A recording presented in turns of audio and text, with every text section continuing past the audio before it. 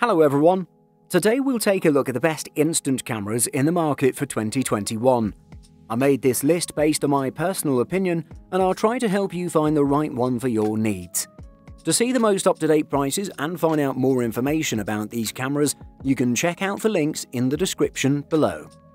Before we start, I have a question for you guys. Which camera are you using right now, and what is your opinion on it? Let me know in the comments. Number 5. Fujifilm Instax Mini 11. Best for the money. The Fujifilm Instax Mini 11 is a fresh entry-level instant camera from Fujifilm and a refinement to the Instax Mini 9. There is no Mini 10. As the name suggests, the camera makes use of the Instax Mini film format.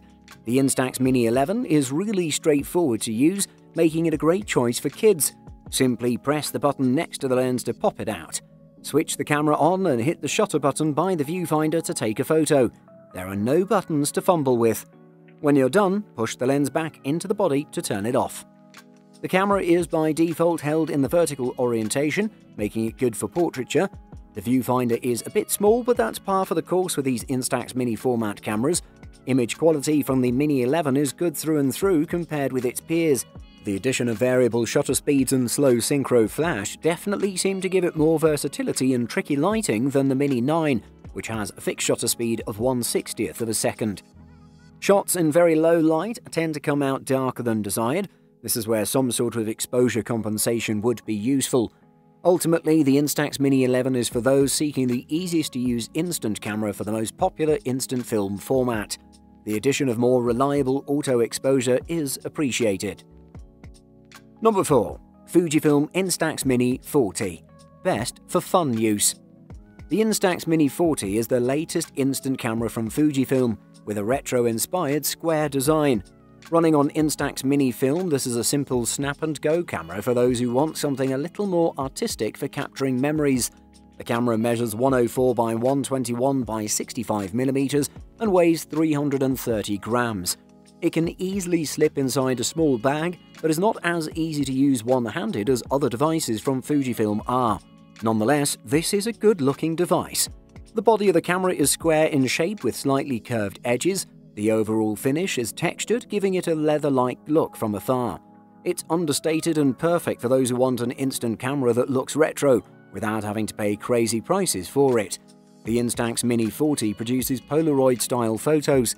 Due to the muted colours and style, they have quite a vintage feel to them and are good for decorating your desk, putting in a scrapbook or in your wallet or purse. The camera takes the best photos outdoors in bright sunlight.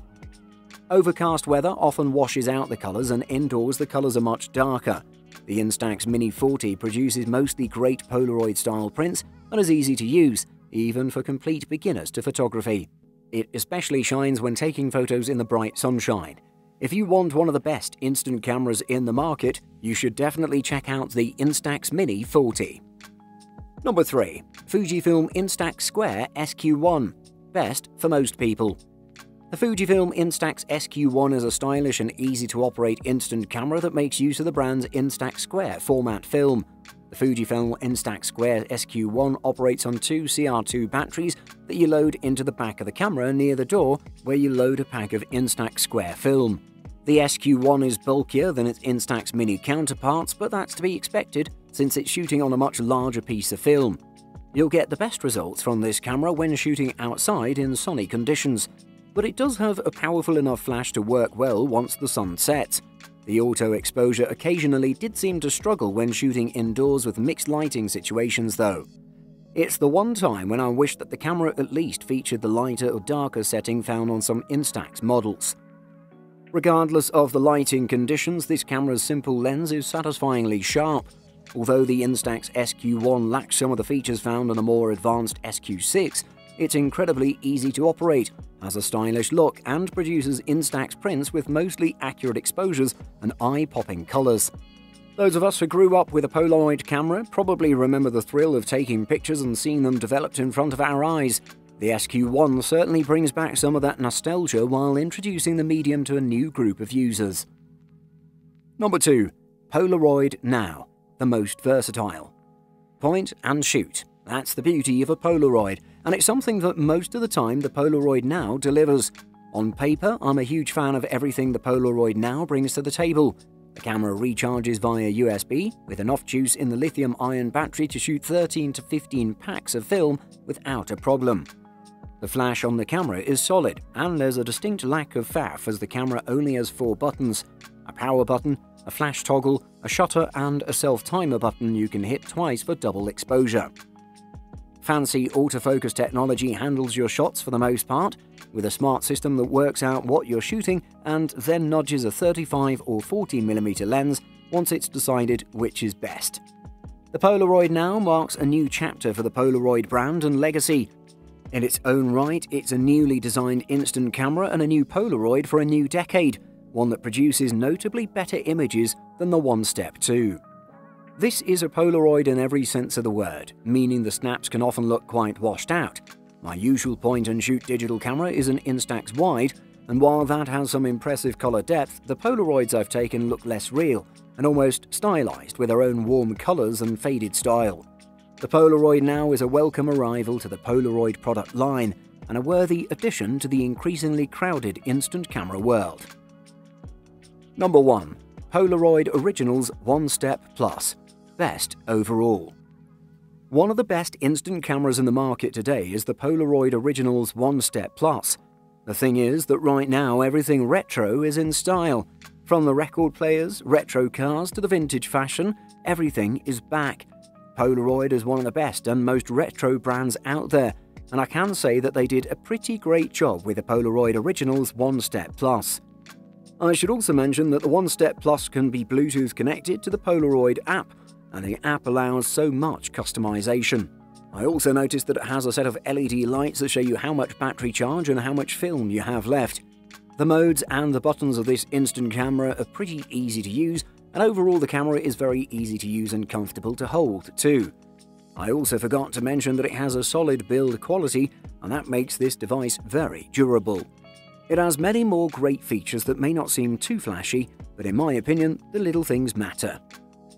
I want to go back to the app again because I want to mention that the app features double exposure and light painting modes, and that means you can take gallery-level photos on this instant camera. I would highly recommend this to any instant camera enthusiast because even though it doesn't look like a high-end premium instant camera, it delivers much more than you can expect. Buying guide. Display. Instant cameras come equipped with a large full-color TFT LCD display. Photographers can use this display to compose images, play recorded images or videos, as well as adjust menu settings.